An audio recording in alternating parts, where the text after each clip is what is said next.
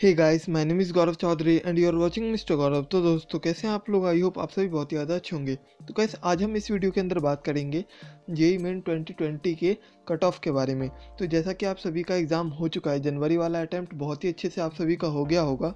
तो गाइस, आज हम इस वीडियो के अंदर मैं आपको बताऊंगा कि आपकी एक्सपेक्टेड कट ऑफ क्या है जेईई मेन 2020 की।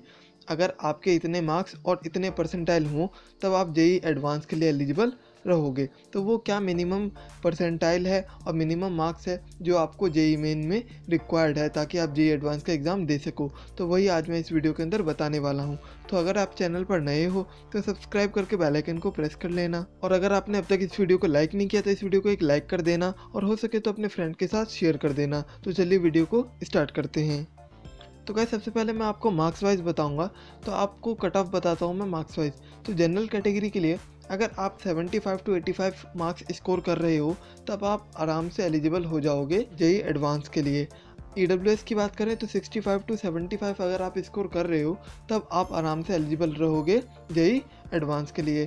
ओबीसी की बात करें तो 60 to 65 मार्क्स रिक्वायर्ड होंगे। एससी की बात करें तो 50 to 55 मार्क्स आपको चाहिए होंगे जेईई एडवांस के लिए। एसटी की बात करें तो 40 to 45 मार्क्स अगर आपके हैं तब आप जेईई एडवांस के लिए जा सकते हो।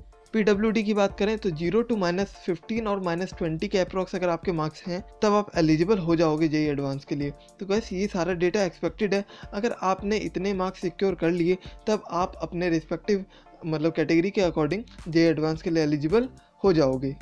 एक बात मैं आपको बताता हूँ, अगर कोई स्टूडेंट ऐसा है जिसको ये चेक करना है कि मैं जेईई एडवांस के लिए एलिजिबल हूँ या नहीं हूँ, तो अगर वो 90 to 100 मार्क्स के अप्रॉक्स स्कोर कर रहा है या फिर 85 to 100 मार्क्स के बीच में स्कोर कर रहा है, वो अपने आप को 100% सेफ समझे और वो चाहे तो जेईई एडवांस की प्रिपरेशन कर सकता है। लेकिन अगर कोई स्टूडेंट 100 मार्क्स सिक्योर कर रहा है तब मैं उसे बोलूँगा कि आप जेईई एडवांस ना करके आप जेईई मेन पे ही फोकस करो, क्योंकि मे बी आप उतने जेईई एडवांस लेवल के क्वेश्चन ना कर पाओ, क्योंकि आपने जेईई मेन जनवरी में बहुत ही अच्छा परफॉर्मेंस नहीं दिया है। लेकिन अगर किसी रीज़न की वजह से आप एक अच्छा मार्क्स सिक्योर नहीं कर पाए तब आपको डेफिनेटली जेईई एडवांस के लिए जाना चाहिए। अगर आपको लगता है कि आपकी प्रिपरेशन इतनी है कि आप जेईई मेन अप्रैल में काफ़ी अच्छा स्कोर कर लोगे, तब आप जेईई एडवांस की प्रिपरेशन स्टार्ट कर सकते हो। लेकिन अगर आपने 100 मार्क्स सिक्योर किए हैं तब आप एडवांस के लिए तो एलिजिबल 100% हो ही जाओगे। अब गाइस, बात करते हैं cut off percentile wise.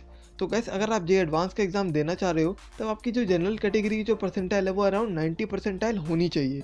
EWS की बात करें तो 78 परसेंटाइल होनी चाहिए आपकी, ताकि आप जेईई एडवांस का एग्जाम दे सको।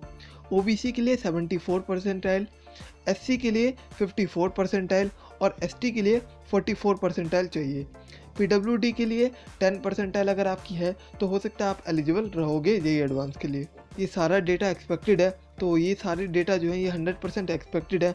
100% एक्यूरेट होने की गारंटी तो कोई नहीं ले सकता जब तक वो जेईई मेन खुद रिलीज़ ना कर दे। और कट ऑफ आपको अप्रैल के बाद ही, अप्रैल वाले अटैम्प्ट के बाद ही मिलेगा, तो उससे पहले कट ऑफ की तो कोई बात ही नहीं है। लेकिन फिर भी एक ऐसा स्कोर मैंने बता दिया आपको जिससे आपको ये पता लग जाएगा कि आप जेईई एडवांस के लिए एलिजिबल हो या फिर नहीं हो।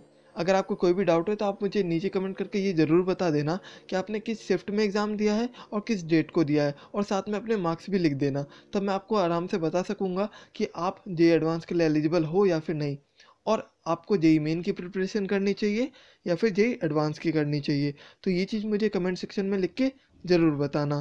गाइस, काफ़ी सारे बच्चों की ये भी क्वेरी है कि उन्हें ये जानना था कि कौन सा शिफ्ट ईजी है और कौन सा शिफ्ट मॉडरेट था और कौन सा शिफ्ट डिफ़िकल्ट है। तो गाइस, इसी वीडियो के अंदर मैं आपको ये भी बात बताऊंगा कि कौन सा शिफ्ट इजी था या मॉडरेट था या डिफ़िकल्ट था। तो आप वीडियो को पूरा देखिए, मैं ये भी बात आपको यहाँ पे बताऊंगा।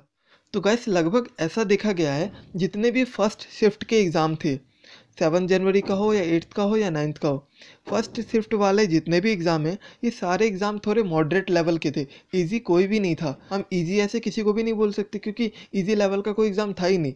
ठीक है, सारे एग्ज़ाम ऐसे थे जो अच्छे खासे लेवल पे थे। लेकिन फिर भी 7th, 8th और 9th जनवरी का जो फर्स्ट शिफ्ट का एग्ज़ाम था वो थोड़ा मॉडरेट लेवल का था।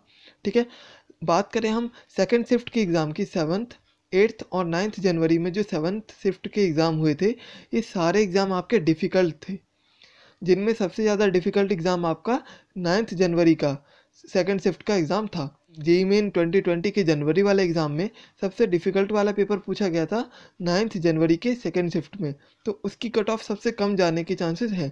तो गैस आपको इससे क्या बात समझनी है, इससे ये बात समझनी है कि आपने अगर बहुत अच्छा स्कोर नहीं कर पाए अपने जेई मेन में, क्योंकि आपका शिफ्ट हार्ड था, तो इससे आपको कोई भी बेनिफिट या लॉस नहीं होगा। ठीक है ना, आपको कोई भी लॉस नहीं होगा। जो जितना बेनिफिट एक आसान शिफ्ट वाले को होगा उतना ही बेनिफिट आपको भी होगा। तो इसीलिए डरने की कोई भी बात नहीं है। अगर आपका शिफ्ट हार्ड आया था तब भी और अगर आपका शिफ्ट इजी आया था तब भी, दोनों के मार्क्स जो होंगे वो नॉर्मलाइज होके इक्वल हो जाएंगे, ज़्यादा प्रॉब्लम नहीं होगी। तो आई होप गाइस आपको ये वीडियो पसंद आई होगी। अगर आपको ये वीडियो पसंद आई हो तो लाइक, सब्सक्राइब और शेयर किए बिना बिल्कुल भी मत जाना। और मुझे नीचे कमेंट करके ज़रूर बताना कि आप कितने मार्क्स सिक्योर कर रहे हो अपने जेईई मेन 2020 में, और हो सके तो इस वीडियो को शेयर कर देना। ठीक है, तो चलिए मिलता हूँ मैं आपसे अगली वीडियो में।